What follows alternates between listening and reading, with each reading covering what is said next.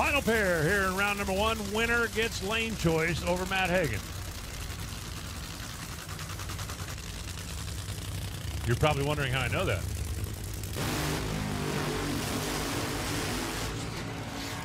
I am banking on the fact that you're not going to be able to win this round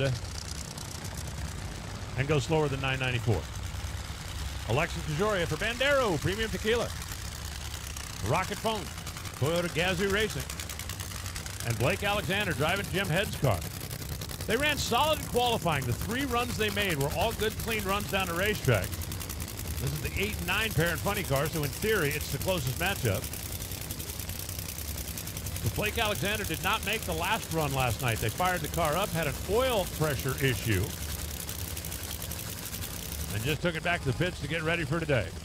So for Pronto, Redline, Head, Contractors, and Engineers, Blake Alexander on the right side, and Alexis DeJoria, who has had a great race car this season, trying to get a little better result. It's like if you haven't, you know, if there's any NASCAR fans here, you know the drill, right? Yeah, we ran well all day and then somehow ended up 24th. Alexis had a really good race car. She just really hasn't gotten the results that team is capable of, at least not yet.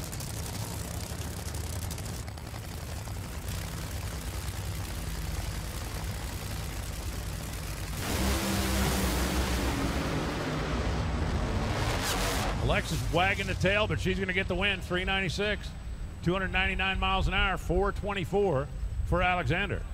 At 295 miles an hour, Blake's car kind of chattered and rattled out there about 250 feet and got her to recover to 295 miles an hour, but it just wasn't enough. Alexis' car was dancing through the top end.